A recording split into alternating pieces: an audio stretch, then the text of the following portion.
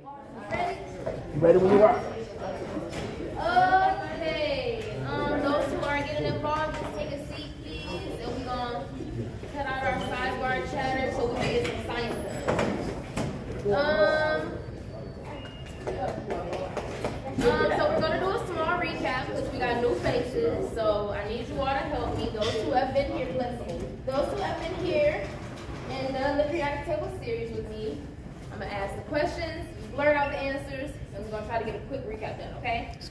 Once again, my name is Brianna, and I'm a chemist, and I am bringing science to you guys on Tuesdays and Thursdays, okay? So this first series was periodic table, and next we're going to make some molecules together, the things that were on the periodic table. Thank you.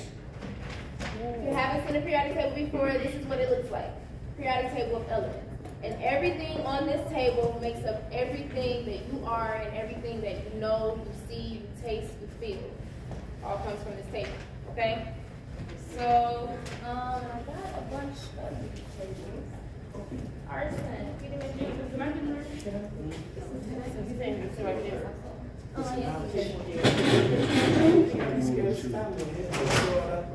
Let us know, y'all.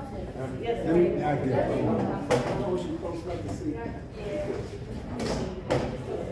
Okay, see you Thursday. Bye, little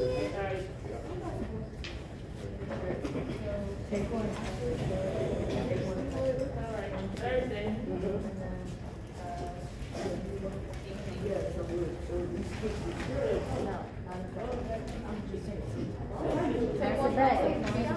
Pass it back. Chrissy, pass these off to me. Thank you. Okay, so for those who are already here. Okay, also, there's also one thing that I do if I know that there's like too much chatter and you guys are like falling asleep. It's call and answer. If I say eyes, then you say ears. If I say ears, then you say eyes. What is the action that you do if I say it? Look and listen. So eyes, ears, eyes. Good. Everybody, eyes should be on mine. There you go. Okay, so if I draw a box on a periodic table, just like all of my elements are in the box, and I've got my top number. What do we call this number? Tell me, just blurt it out. Atomic number.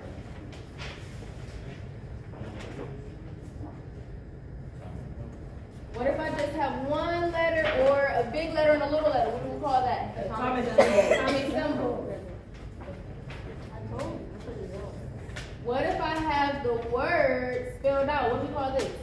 Atomic name. What's at the bottom? Mass. Atomic mass. And what does that tell you? How heavy it is. How much it weighs. What? Okay, so what are the three components of an atom? What do you think, Sean? Electrons. What? Electrons are one of them. Electrons. What you think, Chrissy? Chrissy. I'm missing one. What you think, Theo? Neutrons. My God. My son. Let me know if I'm moving too fast, okay? You can blurt out, Brianna, you gotta slow down if I'm moving too fast, okay? What is the charge for electrons? Chrissy? Negative. What about for protons? Thank you. God bless you. What about for protons? Positive. Very good. Neutrons? Neutral. Good. Boom. What if I ask, how many protons does carbon have?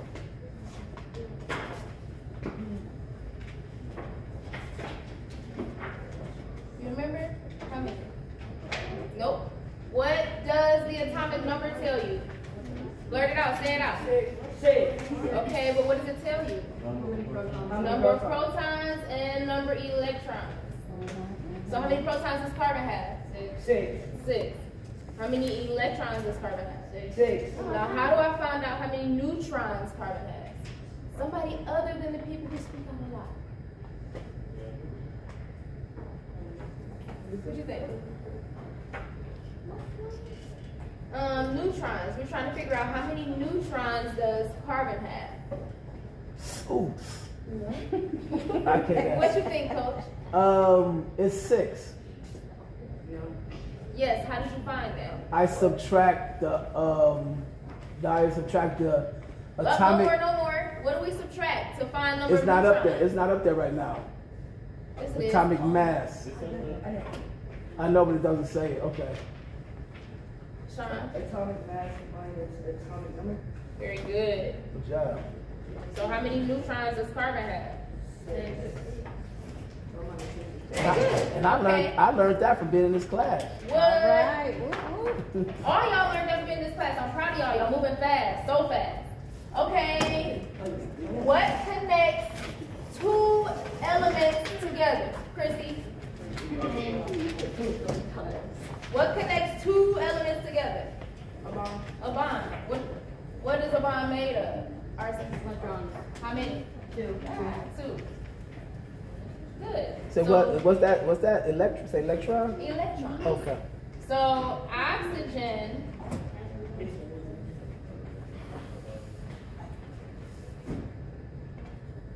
I'm moving too fast. I don't want to stick that in. Okay, we know that to connect atoms together you need a bond with 2 electrons.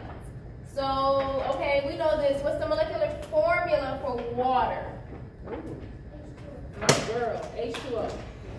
It looks like this. Right? So if I have oxygen, looks like this. And I've got 2 hydrogens. They're found on the periodic table. Hydrogen is in group 1. Oxygen is in group 16. Mix them together. 2 electrons makes 1 bond. Connect them together. 2 electrons makes 1 bond. We follow? Yes. That's why water looks just like that. It's got electrons at the top and electrons at the bottom. Good. Okay, now let's work on group numbers. How many groups are there on the periodic table? Say it out loud. 18. 18. What does the group number tell you? What do you think? Yes, how many valence electrons there are. How many what? How many valence electrons there are. Okay, what if I ask,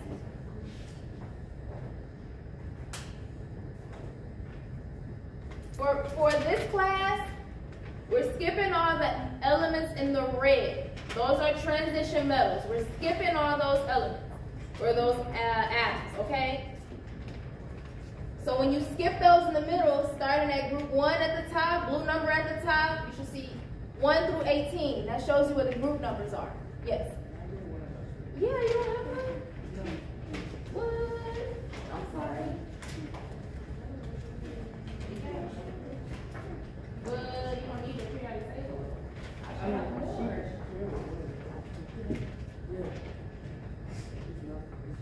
Thank you. Okay, I'm sorry. So your group numbers are at the top. So we start with hydrogen, which is in group 1. Beryllium, which is in group 2. I skip the middle, skip the red. Go to group 13, which is boron, but that'll be group 3 if I skip the red. Does that make sense? Yes. 1, 2, skip the red. 3, 4, 5, 6, 7, 8. What group is oxygen in if I skip the middle? Okay.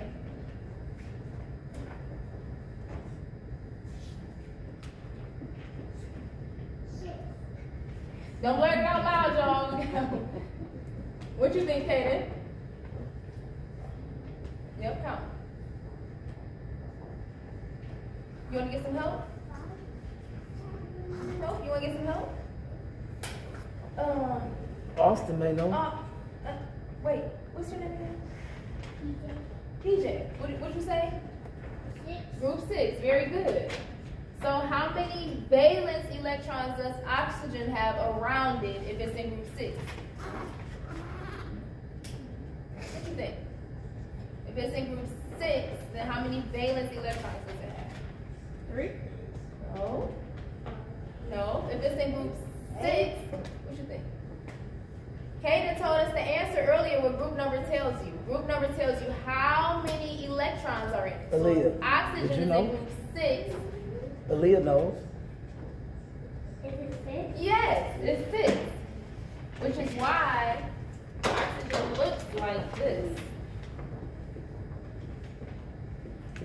1, 2, 3, 4, 5, 6. That's why it looks like that. Make sense? So water,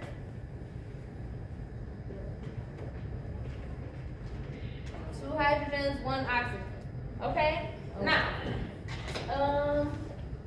okay, we got, I'm trying to figure out what else did I miss. You don't really need directionality for today. Excuse me, can I say something? What about when you said you went this way and went that way? Yeah, that's, you guys don't need directionality for this experiment. What you call it again? Directionality? Oh my gosh, you guys don't need that for this experiment. So we'll recap on that on Thursday. You kind of just need that. Okay, let's talk about something new today. And I promise we're gonna get into this experiment. We doing experiment today? Yeah. Ooh. You're gonna blow some. Oh, That's You gonna blow Kinda, it? yeah. You always say for blow. Kinda, we're gonna blow some here. Oh no, not Okay, blow, so, y'all so funny over here, good train of thought. Okay, we're talking about reactions today. One of our trends we learned about reactivity, or rather something would react or not. We learned directionality with that, but you won't need it today.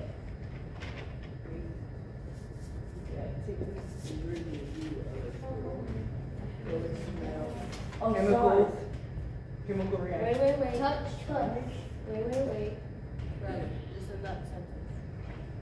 Not doing something. Okay, these are the signs where you know that there's been a reaction or if something changes, okay?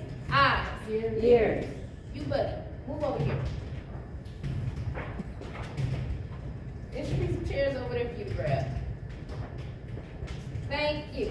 It's very hard for me to focus and think about science, chemistry, and just a lot of sidebar conversations. And I know it's the boring stuff, but we gotta get this. It's exciting to me.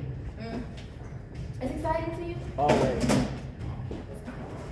These are the 3 signs that tell you whether or not a reaction has happened. If something changes color, changes smell, or gives off some type of aroma, or gives off heat, or something cold. That's how you know if a reaction happened today, or happened.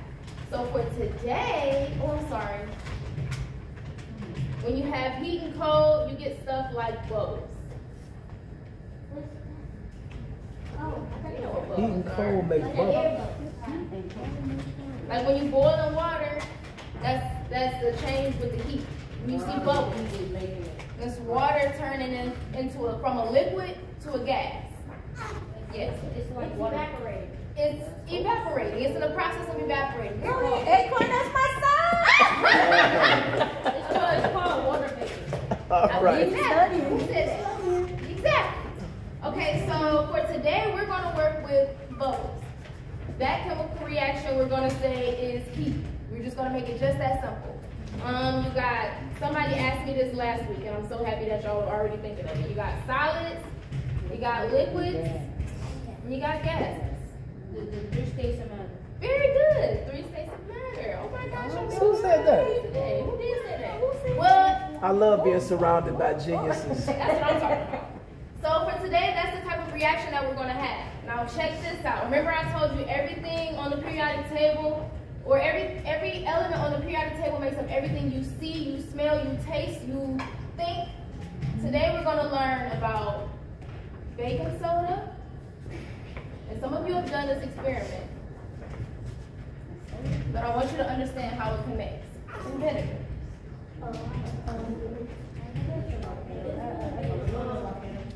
It's gonna make it what? No, we're not doing a volcano today, but I do have that experiment for you guys. Baking soda and vinegar gives you carbon dioxide. Remember we talked about carbon dioxide? When we breathe in oxygen, we breathe out what? Carbon dioxide. And the plants take in that carbon dioxide, they go through this thing called photosynthesis, and then they give us the fruits and we eat them. It's a whole big cycle, right? Carbon dioxide is important in so many different ways. It's the only thing I use to clean my house. Yes? Yes, plants also give off oxygen. Very good. We breathe in the oxygen. Rubik's cycle. Oh, y'all giving me. I gotta think of something other than candy. Yes. I thought only trees give out. No, there are a bunch of different plants that give us oxygen too. But some also give us fruit. Some also give us vegetables. They give us everything. But you got seeds to plant the type of like trees and plants to provide them. Precisely. You need seeds to plant them. What you got, Arson? So in the ocean, I think a lot more oxygen than plants. Wow, that's a fact that I did not know. So apparently the ocean gives off more oxygen than the plants do. That's very interesting. You always give me cool fun facts. Okay, so carbon dioxide, baking soda, and I want to make sure I do my stuff right. Sodium bicarbonate. You don't have to remember that name. Looks like this. The molecular formula. Remember the molecular formula for water is H2O. It has how many hydrogens? 2. How many oxygens? 2. How many oxygens? 1. So how many hydrogens does baking soda have? 1. How many sodium elements does we're adding? 1. What about carbon? 1. And oxygen? 1. Nope. How many hydrogens does H2O have? How many oxygens are there in sodium? 3. You understand? Baking soda is made from sodium, hydrogen, carbon, and oxygen. You write it like this, and that bottom number tells you how many. Just like when I wrote H2O, that number is at the bottom. Are there any questions so far? Yes. You still don't get it? It's okay. I just want you to follow along. I promise it'll all make sense once you see the reactions happen. Kaden, excuse Do me. you What see grade you how in? many look at the periodic table. See, that's a lot of people who haven't made it to the first couple weeks. You're kind of missing a lot of information. 1 second. And so what grade are you in? And what grade are you in, PJ? You're not in a grade. How old are you? How old are you? 6. And what grade are you in, Theo? You're going to be in 3rd grade. And all of the students that I just named, very young, y'all listening to me? They're very young. Are you following along over here? How many sodium? 1. How many hydrogen? 1. How many carbon? 1. How many oxygen? 3. See what I mean? It's not age, it's consistency. You gotta come. And you're new, so you'll get it, you'll follow, I promise. Yes. Ask questions. Are you a science And that's questions. Ma'am? Are you a science teacher? Yeah. Yeah, science is what I do all day, every day. And the science is actually what you do all day, every day. Excuse me. Yes. What do you really do? I mean, you're a scientist, and you work at Wayne State University to actually make drugs for Big Pharma. Yeah, okay. Tell my whole I'm just saying, so she's teaching because she wants to teach. Because science was taught to me when I was young by my dad, and it's what sparked for me. And there are some students in here who may not ever. I hated history, I hated math, I hated reading, I hated all that stuff. But some of you might love those subjects, and that might be what sparks for you. But this is what sparks for me, so this is kind of what I do, and that's what I wanted to bring on, make it spark a little bit. I know that's right. Thank you for making me feel very included. Can I move on to vinegar? Okay, cool. So vinegar looks like this, the molecular formula. How many carbons? Take a look. Take a look and read it before you say. How many carbons? 2. Thank you. 2. How many hydrogens? 4. 4. Thank you. How many oxygens? 2. 2. Hold on. Welcome to the family. Vinegar, I'm gonna do it again because it might have just been too much on the board. Vinegar is acetic acid.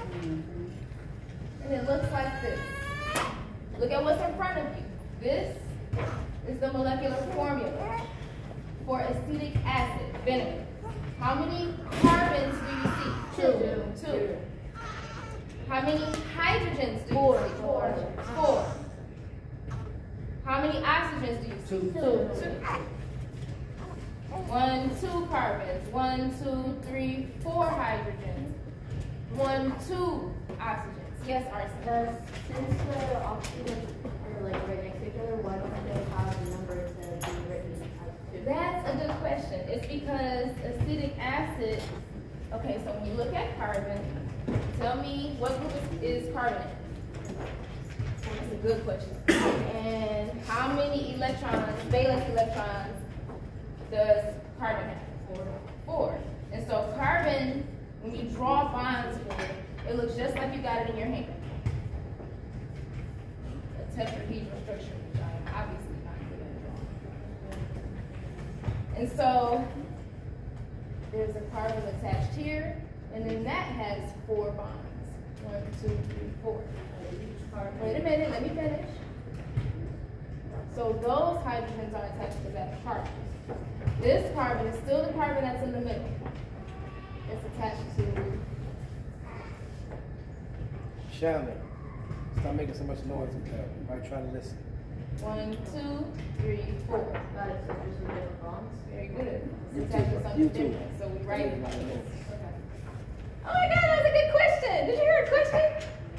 Oh my gosh, that was such a good question. Okay, boom. So we got the molecular formula for vinegar. We got the molecular formula for baking soda, which gives us carbon dioxide. So today we're going to make the gas form of carbon dioxide. Yes, please. Thank you. Oh, there is something I forgot on the recap. Somebody tell me proper protection equipment for a scientist. What's your name? Antoine. Antoine. It might take me a couple days, not gonna lie, but what do you think? Like goggles. Goggles. Very good. Face protection. Wait a minute, just give me one. Goggles. And today I'm gonna put on my prescription goggles. Can we also wear glasses? Yeah. Yes.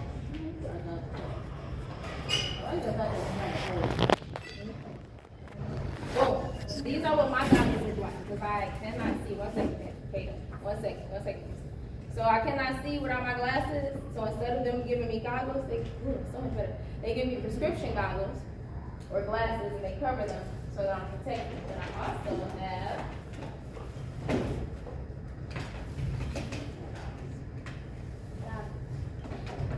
they protect your eyes.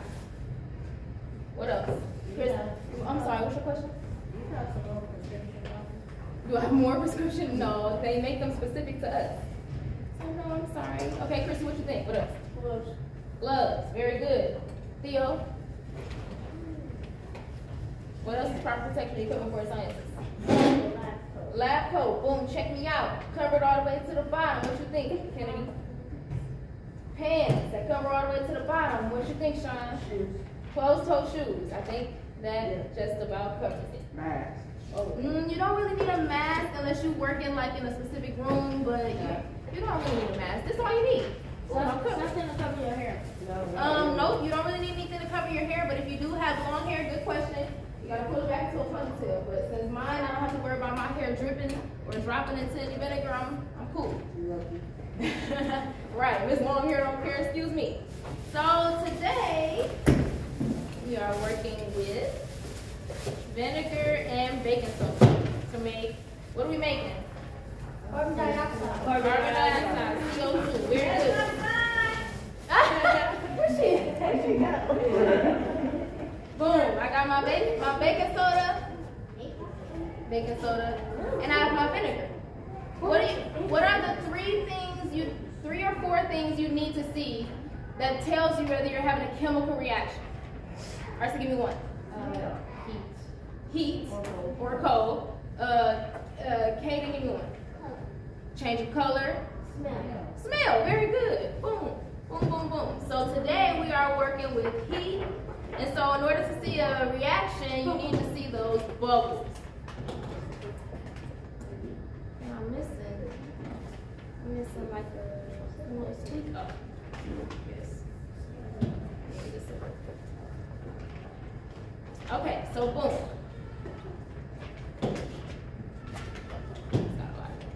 I'm sorry I'm becoming so ill-prepared, y'all, but I swear I be rushing leaving the lab.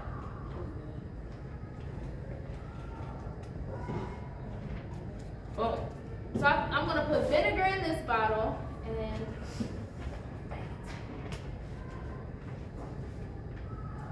okay, can you do me a favor, Arson? Can you rinse this off? Thank you. Okay, and I'm gonna put water in the other container. I'm sorry, yes, Theo, what's your question? what?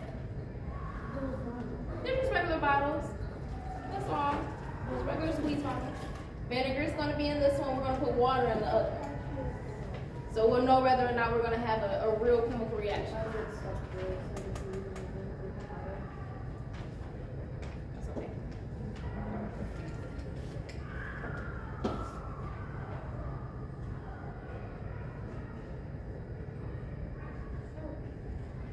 Boom. So I've got vinegar in one bottle, and I've got water in the other.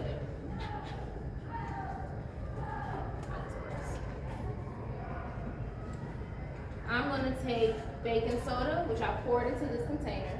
I'm going to pour it into each bottle, and you tell me whether or not there is a chemical reaction. So if I take it and I pour it in water, what do you think? Chemical reaction or no? Yes. What do you see that makes it a chemical reaction? It's not clear. No, because the the color baking soda is white, the water is clear, nothing has changed about this color. You don't smell anything. Nothing has changed about the smell. Hey, how are you? Hey. You were supposed to be in this class? Huh? You supposed to be in this class? Can you close the door because it's really loud right there? Thank you.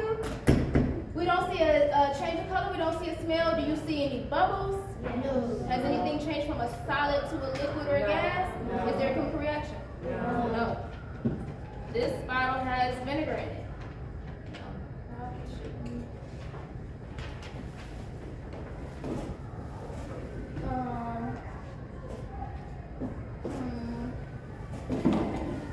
I guess I didn't think this through.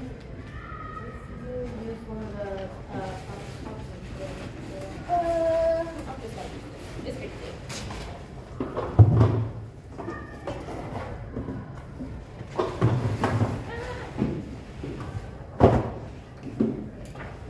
Okay, sorry. Little intermissions. So I've got my vinegar. And I've got baking soda. So I'm gonna pour it into the bottle. You tell me whether or not there's a chemical reaction. Wait a minute. What do you think? Yes. What do you see? Bubbles. And that shows what kind of reaction? Chemical. Chemical reaction, but you've got heat or cold, but we're just gonna go with heat for today. Okay? So what we're gonna try to do today, I'm sorry, are there any questions? No. Yes. There was a color change A color change? Not really. And smell change. You definitely smell that vinegar. That's for Yes, sure. sir. It's very strong. Very strong. We probably shouldn't be breathing in too much carbon dioxide, but that's why we got humidifiers. I use, carbon dioxide applications. You listening? I use carbon dioxide to clean everything. The bleach that you use is toxic. A lot of Clorox and other chemicals that you use is toxic. Do we know what toxic means? Yes. It's bad for you. Carbon dioxide with baking soda and vinegar will clean anything you need. In the bathroom, in the kitchen, anything, anywhere. And it's perfect. It's what you use to grow your plants. You need carbon dioxide. If you like to grow plants, you need a carbon dioxide pump or something fancy like that. But this is good for cleaning solutions. So if you guys wanted to, and I have multiple bottles, which I don't, and I'm very sorry, we could bring some cleaning solution. And I mean, it's really clean. I'm sorry, yes. The dilution ratio. Dilution ratio. I'm so good with it. You don't, I am. You don't need, I don't know. It depends, I guess, on what you're trying to do. Because if I'm cleaning my drains, like if I took a shower and I washed my locks and I got like hair in the drains and it don't go down, then I put the baking soda in there. I pour maybe a whole cup and I let it sit, and then I pour a whole cup of vinegar and it bubbles up and it does its thing, and then I pour the hot water down there and it's delicious. So maybe 1 to 1. That'll make sense, yeah. Because if you have too much baking soda, then it's just gonna be a whole bunch of gas. But if you have too much vinegar, then it'll be. So I guess what I didn't mention is there's a change in reaction called double displacement. When you just exchange protons, so the things that are positively charged. So a baking soda looks like this.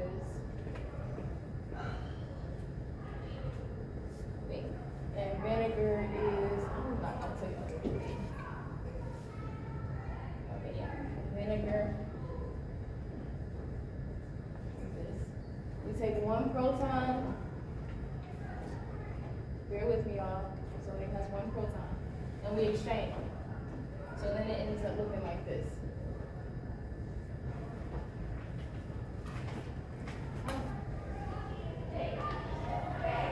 Because water's bonds are so strong, it wants to be by itself. You take out 2 H's and an O, and it gives you carbon dioxide gas. So if you put too much of one thing, then you need more liquid and less of the gas. So it just depends on what you need to do.